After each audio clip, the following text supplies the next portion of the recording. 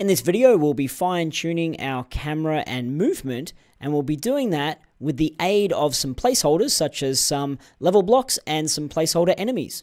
Let's start by having a look at where the build is right now. If I hit play, okay, we've still got the free look camera, one of the prefabs Ben was playing around in, and we've already concluded that our game is going to be a fixed camera, so I'm going to need to tweak that and find a good position for the camera. And rather than just going in blind and saying, okay, well, in this incredibly exciting world that we've got at the moment, what do we want our game to be like? Often that's not a good way to be making decisions about your movement and your camera, because when there's only 3 or maybe there's 4 blocks in there at the moment, that run speed could be good, or it could be too fast, or it could be too slow. We don't know. So what we need to do is put in some placeholder and start to get a little bit more of an indication on how our game feels. And that's going to require you guys to use your imagination. This is going to be really cool. And to do some pretending, to pretend that a block is a mountain and to pretend that a blob is an enemy. First of all, what we're going to do is anchor ourselves by getting a screenshot of a game that we feel is pretty good. So I really like Torchlight 2 as an example of the layout of the levels. I think the levels are really cool, the camera positioning and stuff. Let's run up here. I really like that tree. I like being able to run behind the tree. Got some enemies here. That feels kind of good. There's 4 or 5 enemies. That to me feels like a good amount of enemies. When I play Diablo, there's like dozens and dozens. That's okay, but I'm thinking like the 4 or 5 at the moment, so you can think about combat a bit more. And you know what? I really like this spot just here. This feels pretty good. There's some bits I can run down here. There's some things that I'm going to be able to run behind. That's great. I'm not cut off when I run behind there. I like that as an example. Some things in the scene to run around, but I can still see the enemies. So you know what? What I'm going to do is take a screenshot of probably about here. And you know what I'm going to do is I'm going to save it directly into our Unity assets folder. So those of you who have been working in Unity a bit, you'll know about this, but I've saved it in my repos dragon assets folder for now. I'm going to rename it as screenshot of Torchlight, and then jump back into Unity and wait for it. There it is down the bottom. Wonderful. So I've got my screenshot. And the best place for me to put it in a scene is my own scene, so that Ben can still be working in his combat sandbox, and he doesn't arrive and say, what the heck's going on? Who's gone and, you know, I spent hours making this lovely ramp and who's messed with it? So let's go and make our own scene or level, if you will. Control D to duplicate that. Go down here, rename it. Let's rename it. You know, I've got village in mind. Let's call it Rick's Village. I'm calling it Rick's Village just so Ben knows where this village came from, or if our artists are working on it, they know. Did I make any changes in Ben's sandbox? Didn't really, so let's not save those. And now I am in, up here, you can see Rick's Village. I'll also see it up here. Great, excellent. I'm just going to take this light and pop it out of the way so it doesn't get in the way of my beautiful scene. Right, and now, we still one of Ben's awesome prefab blocks that he's created here. Pop it over the side. I hit F to focus on it. I loved when I discovered that. And you know what I'm trying to make here is a bit of a billboard. So I'm going to use a similar dimensions to what I think I captured just then, 16 to 9. I think it probably was, although my screenshot wasn't perfect. So I've now got that in my scene. I'm going to drag my image on top of that and boom. And you know what's awesome is it's upside down, of course. So let's find a good way to rotate that. Doop, doop, doop, doop. And then there we go. I could probably just type in 180 in here to get it more precise. Now, what I'm looking at here is some idea of the essence of it, the moment of it, the camera angle of it. So I don't have to flip backwards and forwards to another application. This is also really great when I start to get artists working in my scene. I don't have to have a long document explaining to them what's going on. I'm very much a don't document it unless you have to document it kind of guy. We'll spend a lot of time talking about our game design document, but for now, let's just shove an image in there and say that's what we're working from. Okay, so let's build. Just very quickly, we'll build this out. We'll steal some of Ben's blocks again. Hit R to stretch it out. I'm going to create this one over here. Probably a little bit like that, and a little bit like that. I'm not going to make this perfect just at the moment. I'm going to give you guys a challenge to lay out your scene how you like it. But for now, I'm just going to do it rough and ready. Over there, what else do we need? We'll steal this one. Thanks, Ben, for putting these blocks in here. He's a good guy, isn't he, that Ben? Giving us some blocks. Okay, that there. Great, so that's just very basic. You know, I'm just trying to hit the geometry that we've got there so I can run through. I think these guys still need to be a little bit closer. I'm sure you guys are building this as we go. And let's have a little look-see at that and see how it's starting to feel. Okay, that feels a little bit tighter. I think these guys might be a bit high, as I'm saying. But generally feels like the tightness. And now I need to start changing up my camera. So we've still got this one in here. I'm not sure where you guys rested on that after you played around with your camera. I'm going to kill that guy there. Now let's see if we can find Ben's camera prefab. Probably the one that says camera. Camera arm. Drop that into the scene right up the very top. Let's see how that one looks. Okay, yep, that's great. Now we've got this.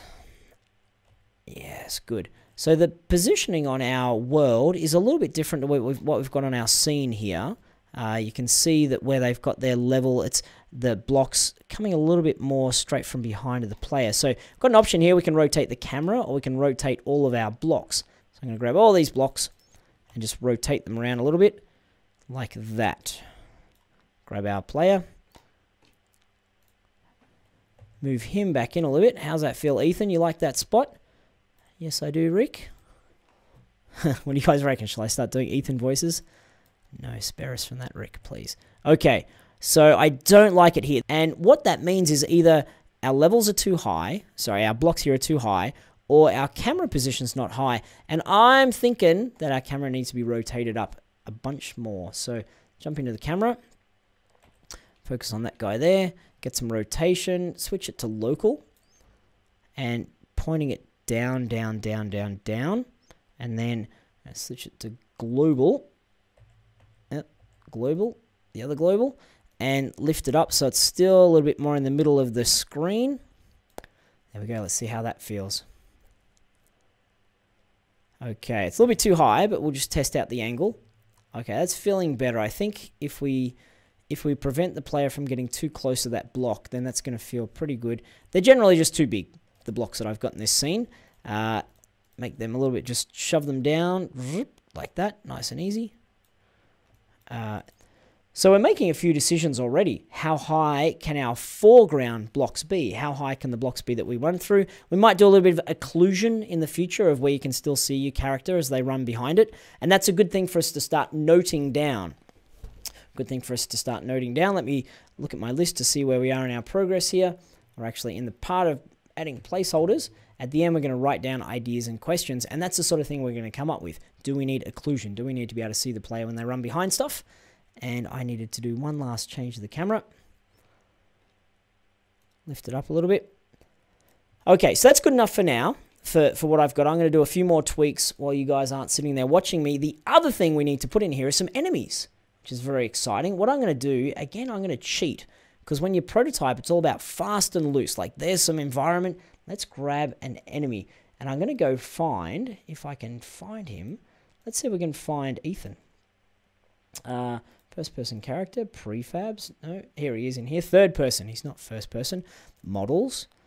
That looks pretty good. Let's shove an Ethan in there, and boom, there we've got an enemy. So I was talking at the start about prototyping is a lot about using your imagination. And let's make this a little fat enemy, a little fat Ethan enemy. We'll rotate him towards us so he's having a look at us. There we go. And I think we need to give him a color that's not white. White seems a little bit too pure, doesn't it? So down here, right click, create material. There it is. And we'll call this red enemy. Going here, we will drop that onto Ethan, not onto our green ground plane that I know Ben took hours to create. And we'll make him red. How's that? Don't need to futz around too much with that. Put him on the ground. Okay, so we've got an enemy. And again, this is just to get positioning. It's to get speed of movement. It's to get the flow. It's to get a feel for how do we tune movement and camera without having a whole bunch of things to look at. It's really tough. So I'm going to duplicate him, shove one over there. And starting to get a feel for how would I want to have my enemies bunched up. Do I feel like my game is going to be 3, or I feel like there's going to be 30? And you know what? I'm thinking kind of having them in little small mobs like this. Let me make this guy a little bit more bossy. More of a boss. Not bossy, a boss. Make him big fat guy. Big fat Ethan. And for this particular guy, we're going to rename him... What should we rename him? Big Ethan. Okay. You know what? Let's stop calling him Ethan. Ethan's the... Okay, he's the big baddie. Okay, just naming him up there so I can also see he's named over there. I'm going to go through and just create an empty game object. Call it rename, call it enemies. So we can plop all these guys just in there, make it a little bit tidier. I'm also, while I'm here, I'm going to create a empty that is environment. And you know what? This is actually just going to be for me. Ben's not necessarily going to come in here, so this is good. He'll be in his combat sandbox. Okay, so here we go. We've got this. Let's play, see how it feels. I run into this zone, this area. Maybe I've run around from behind here. First of all, I'm like, this feels too sluggish. It's good. The camera's not too bad. It's not quite centered, but we can play around with that. The angle feels a bit better. Combat, combat, combat. Those things feel like they're a good distance apart. So I'm starting to get a feel for distances. That height now is not too bad with a bit of occlusion. It might be okay. What if I run over here? Pretty good. So enemy density, location, distances, feeling pretty good. Camera, not too bad. But what is really not so good is character movement. So what I like to do is play around with the movement while I'm still in play mode so I can see the changes straight away. Let's scroll down and find what might be useful here. I think the turn speed is feeling very slow. So I'm just going to add a 0 on that and see what happens. Oh, no, I'm not going to make it 0. I'm going to add a 0. I'm going to add a 0 on here as well. See what happens there. I'm a big fan of increasing things by a lot to see what happens. Okay, it's feeling a little bit crisper, but he's still moving a little bit slow for my liking. I'm going to make his legs run a bit faster. Animation speed, we'll do that 1.4, see what happens. Tick, tick, tick, tick, tick, tick. Okay, that's feeling a little bit better. Doesn't need to be perfect, just needs to be, it's starting to feel like my game. You know what, that feels a little bit too fast. Did you guys feel that as well? Yeah, a bit too fast. Okay.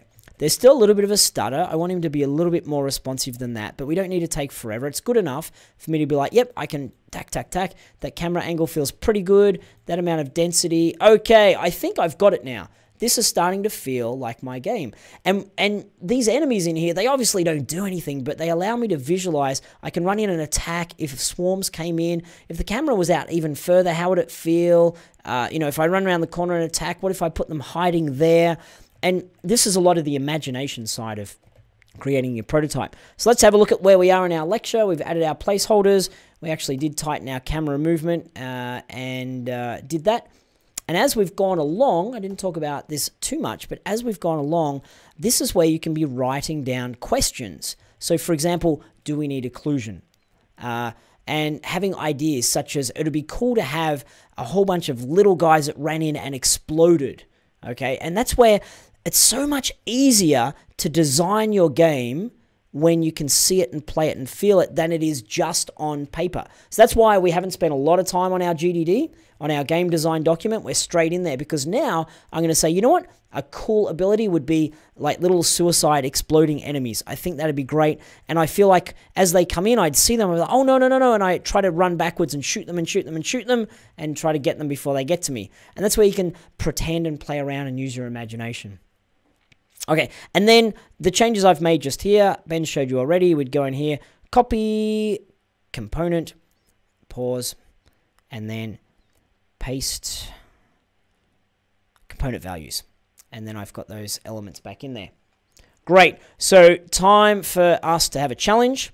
And that challenge is for you to create a simple scenario. I want you to add some placeholders for the world and for enemies to tweak your movement and your camera to get it to the point where you feel good about it. If you're doing some sort of rotational camera, like a free camera, then you need to have some walls in there to see how that feels. Start playing around with those situations. If your game is going to be an interior game like dungeon crawler, then make sure that feels good as well. I've created sort of an outdoorsy type scene here. Make sure it works for you.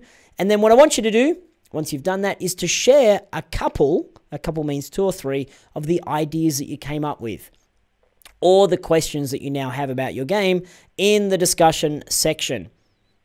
And so congratulations on completing this lecture. I look forward to seeing your ideas in the discussion section and seeing you in the next video.